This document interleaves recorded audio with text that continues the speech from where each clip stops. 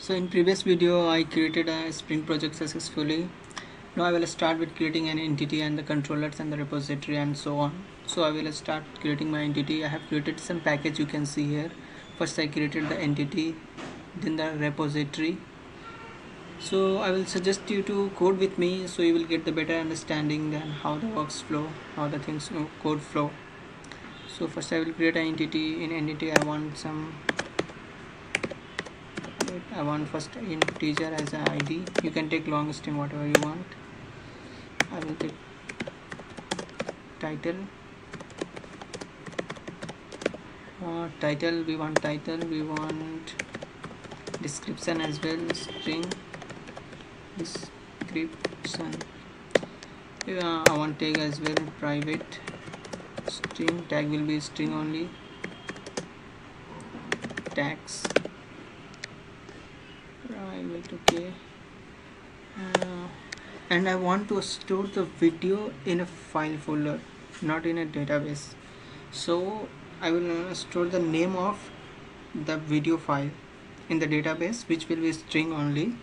So I will write private string video name.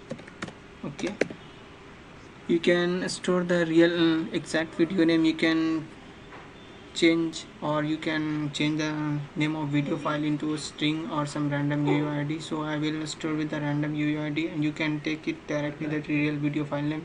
I'm not storing the real video file name because it will create conflicts if this video have the same name, but it should not happen. So I am creating the unique name for every video while uploading.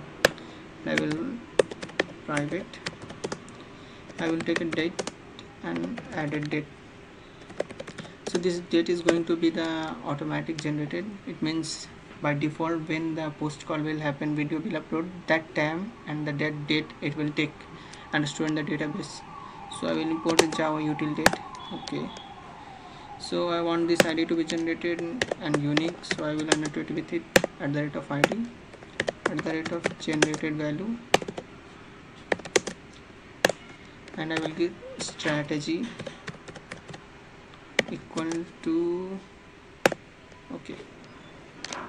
So you can see the yellow line. Okay, it's telling to getter setter, but I am already imported a dependency of longbook, so I will annotate with it at the rate of getter, at the rate of setter, at the rate of no args constructor. Okay, I will annotate entity because I want it to be entity only.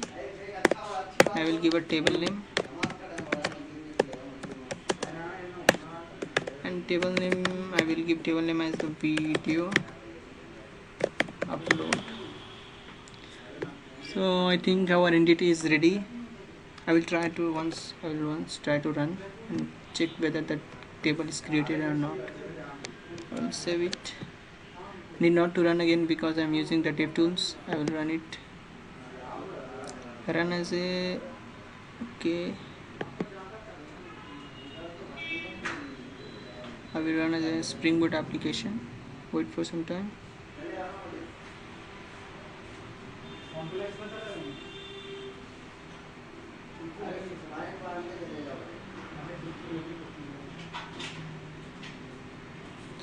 I think my application is started. What happened?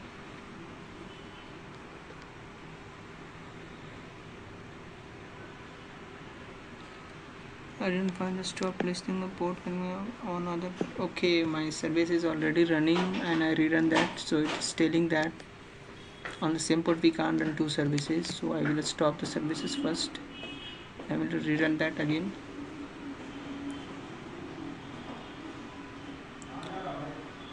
Okay, it's running now, I think.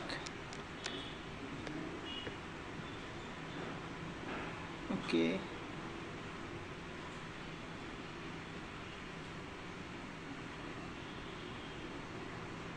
Okay, service started application.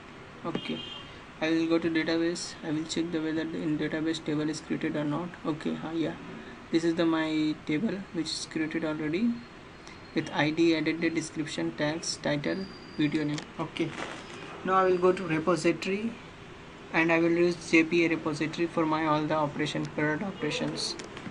So I will go here. I will create a new repository interface video repository. Okay, I will finish it.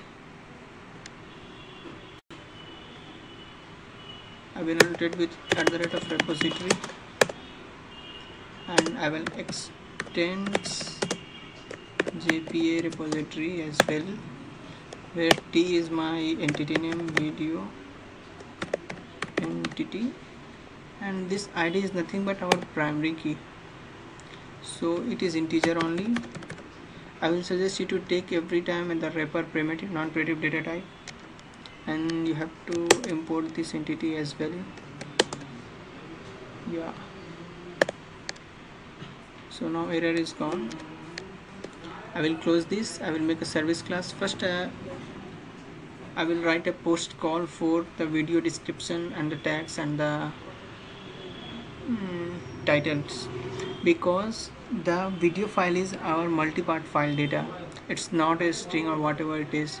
So for uploading the file there will be a different post call, and uploading the data, extra data, the title, description, whatever, there will be a different separate post call. And while the